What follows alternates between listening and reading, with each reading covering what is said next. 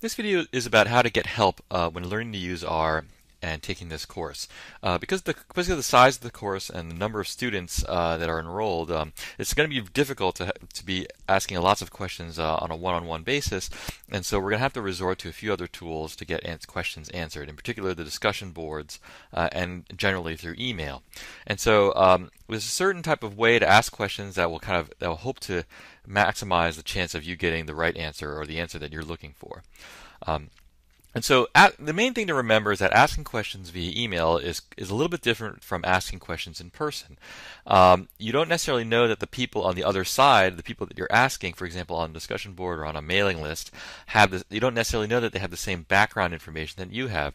Furthermore, they may not know you personally, and so may not know your kind of what you mean when you say certain types of things. So that's kind of important to keep in mind when you're emailing questions as opposed to when you're talking to someone in person. Keep in mind, of course, that other people are very busy and their time is limited, and although they may be willing to help you by answering a question, they may only have a certain amount of time to devote to answering that question. Now, I am here, of course, as the instructor to help you in all circumstances, but furthermore, I may not be able to answer all possible questions, and so you're going to want to use the resources that you have available to you in this course. So in your search for answers, there are a variety of things that you can do on your own before venturing off to ask other people for the answer. So if you're going to be emailing a question to a forum or to a mailing list, it's important that you search the archives of that forum for the answer. So it's possible, and depending on the size of the forum, almost very likely, that someone has asked the same question that you're asking. And if someone else has asked that question and it has been answered, then the answer is going to be in the archives of that forum. So if the answer is already there, you'd save everyone a lot of time, including yourself, if you search the archives of that forum and just find the answer. Of course, the web is very large and has many answers, and your first reaction when you have a question is to search the web. For given the type of program you're using, for example, here we're using R, there are many manuals that are available, and many answers may exist in the manual. There's a frequently asked question or a fact that's on the R website that you can look for that contains many questions that are commonly come up on the mailing lists and on the forums. Another thing that you might want to try to do before venturing out to ask people for the answer is to play around with the problem and try to find the answer by inspecting or experimentation. So maybe if you have a function that's not working right, maybe change the inputs and see if the outputs change or if the error message changes. If you're lucky enough to have a skilled friend who knows something about R, you can ask them personally, and it's usually easier to ask a person on a one-on-one basis than to email a group of people in a forum. Furthermore, and lastly, if you're a programmer, you may be able to find the answers you're looking for by reading the source code. So all the things on the previous slide are useful things to do on your own before venturing out to ask people questions. However, if you don't find the answer, it's important to let other people know that you did all those other things on the previous slide. Because if, for example, the answer is in the documentation for the programs, for example, it's in one of the R manuals, then someone who knows the answer will usually respond by saying, read the documentation or read the manual. And then you've just wasted one round of email because you'll have to respond saying, I did read the manual and I didn't find the answer there. And so letting people know that you've done your homework and you've looked in a variety of places is very useful, and it saves a lot of time. So here's just a very simple example of what might happen as you're using R. So here I'm loading the datasets package, and then I'm going to load the air quality dataset from that package, and then I want to run the correlation function on this air quality data frame. So immediately I get an error. It says error in core air quality, missing observations in cove/core. So you might be wondering, well, why am I getting this error? What does it mean? So the first thing you can do is go to Google. And in many circumstances, Google is going to be your friend. And this is no different when you're learning a new programming language or when you're learning R. And so the easiest thing to do is to take the error message that you get and literally cut and paste it into the search box for Google. When I search on that, I get a number of results. And particularly this third result looks very promising. It looks like someone asked this question on the R help mailing list, and it looks like, and so maybe worth clicking on that to see if someone replied with the answer. So when you ask a question on a mailing list, so assuming that Google wasn't able to help you out, if you're going to ask a question on the discussion board or on the mailing list, there are a couple things that you need to think about before you ask that question. First, is it possible to reproduce your problem? So if someone else can reproduce your problem, it makes it a lot easier for that other person to figure out what the solution is going to be. And so if you can provide some code or a very simple example that will reproduce your problem, this will be enormously useful to everyone else involved. And if you don't do this, typically the first response that you'll get will be, "Can you please provide a reproducible example?" Second, it's important to understand what you expect the output to be, because if your expectation is wrong, then of course it may or may not be an error depending on what your expectation should be. So what you expect the output to be will indicate kind of what the nature of the error and what needs to be solved. And then given your expectation, you need to say, well, what do you see instead? So what was the thing that was unexpected that gave you the question? Other information that's important to specify when you're asking a question is the version of the product you're using. So, for example, what version of R are you using? What version of the R packages you're using, if it's specific to a given package? Because often there may be legitimate bugs in older versions of R or R packages, and that your problem might be solvable if you just upgrade to the latest version. So, if you're using the latest version of R, it's important to mention that. Sometimes it's important to know what operating system you're using, so whether you're using a Mac or Windows or Linux or some other Unix machine. Some problems can be traced to the type of operating system that you're using, and depending on the question that you have, there may be additional information that you need to provide. So when you send an email to a forum or to a discussion board, it's important to get as much information in there, as much useful information in there as possible. And this includes the subject line for the email. So there's a couple of examples of subject lines that kind of range in usefulness. So the first one is probably the least useful. It just says "help, can't fit linear models." So here, there's very little information here. All I know is that there's some problem with linear models. I don't know anything else about what the user's problem is. So the second version is much better.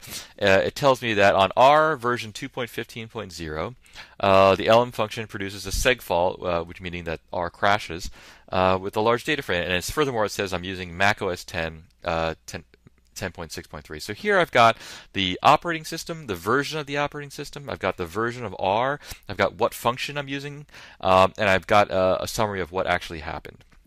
So just a little bit smarter than that would just be to reformat the message so that I specify what version of R I'm using, the function, and then the version of the operating system, and then so that gives me the context, and then after that I can say what the problem was, which in this case was a segfault on a large data frame. So here the important details are right away put in the subject header before I even get to the body of the message. So a couple of things that you definitely want to do when you're asking a question on a forum or a mailing list.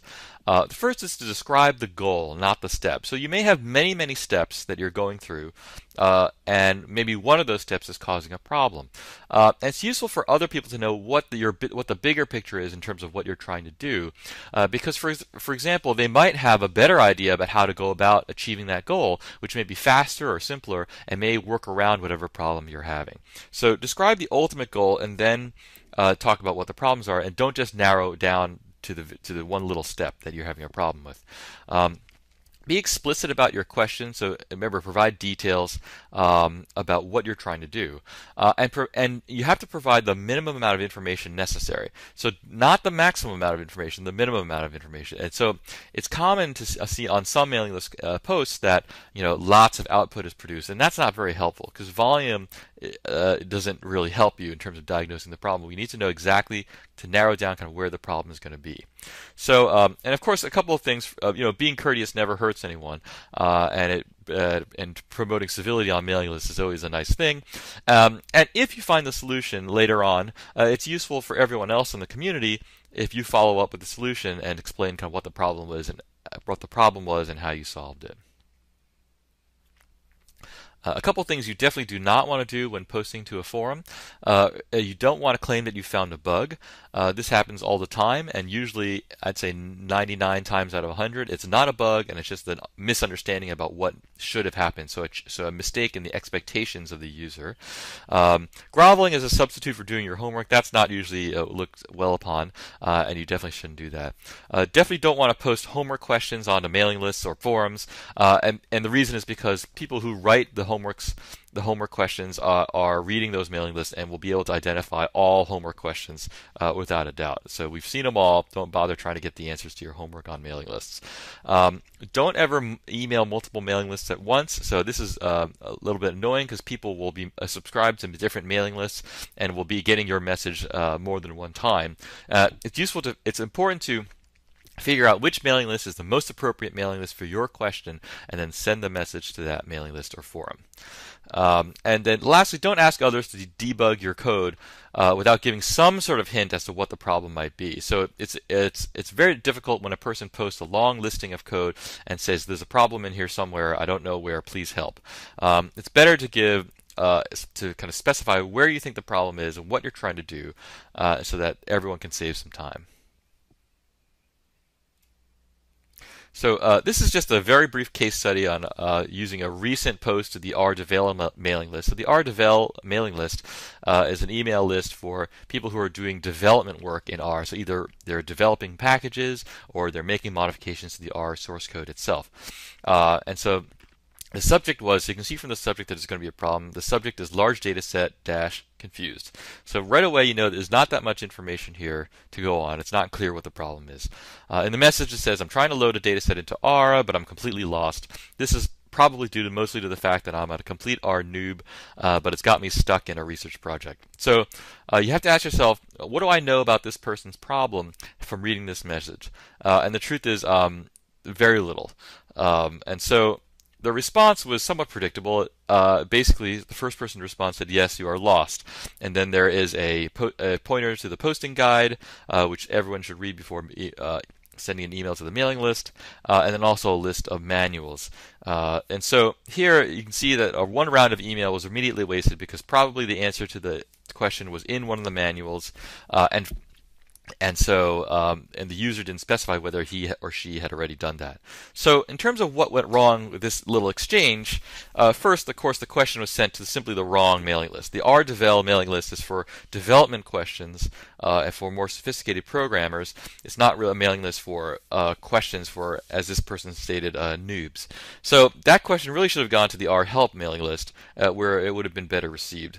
However, in addition to that, the email subject was very vague. It was not clear what the problem was. The question itself was very vague. There was no reproducible example there. There was not possible for other people who were reading the email to reproduce what that person's problem was. And there was no evidence that any effort was made to solve the problem. So there was no evidence that they searched the web or checked the manuals or experimented with the problem or anything like that, or even looked at the forums.